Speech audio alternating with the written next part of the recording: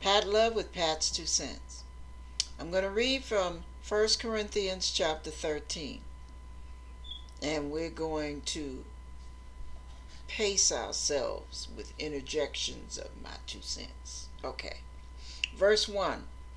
Though I speak with the tongues of men and of angels, and have not charity, I am become a sounding brass or a tinkling cymbal. Pat's 2 cents.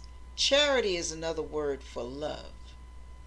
So I don't care how wonderful you are, how long you can speak in tongues, and how powerful you are. In God's eyes, you're nothing but noise, baby. If you don't have love in you, that means you're empty. And you know the worldly expression, empty cans make a lot of noise? Yeah, some of the Christians that make the most noise and boast the most about all that they can do in Jesus have no love in their hearts. Nothing but noise. Cuss you out in a New York minute. Get through talking in tongues and get out on the curb and be ready to put their foot all the way up in your you know what. So love has characteristics that go so far beyond us. We have to constantly ask God to teach us how to love, show us how to love, and enable us to love. Verse 2. And though I have the gift of prophecy and understand all mysteries and all knowledge, and though I have all faith so that I could remove mountains, and have not charity, love, I am nothing. So when you think you're all that, Pat's 2 cents, when you think you're all that in a bag of chips, and you think you hold the highest positions in church, and you understand the inner depths of the Bible, and you are just gifted with all of this wisdom and knowledge and whatever, and you don't know how to love your brothers and sisters, baby, you are nothing. Verse 3. And though I bestow all my goods to feed the poor, and though I give my body to be burned and have not charity, it profiteth me nothing. Verse 4. Charity suffereth long and is kind. Charity envieth not. Charity vaunteth not itself, is not puffed up, doth not behave itself unseemly, seeketh not her own, is not easily provoked, thinketh no evil, beareth all things, rejoiceth not in iniquity, but rejoiceth in the truth, beareth all things, believeth all things, hopeth all things, endureth all things. Charity never faileth, but whether there be prophecies, they shall fail. Whether there be tongues, they shall cease. Whether there be knowledge, it shall vanish away.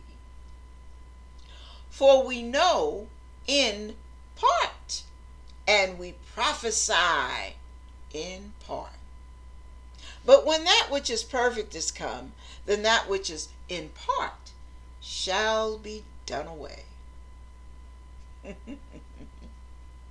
Listen, I'm going to stop right there.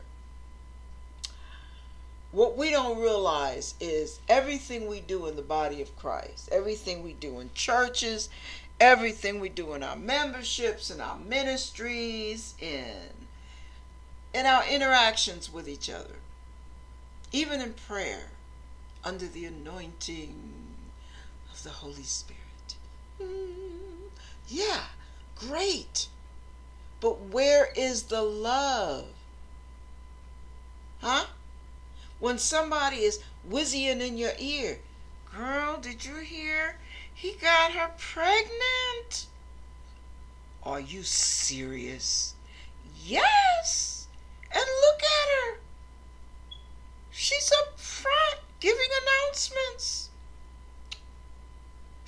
take a little behind home. Where, I ask you, where is the love in that?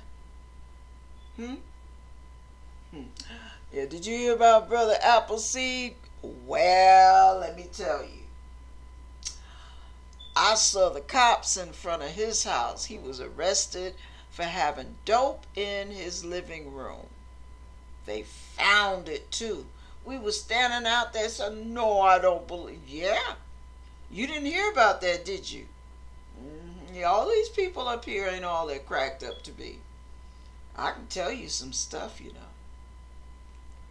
Where is the love in that?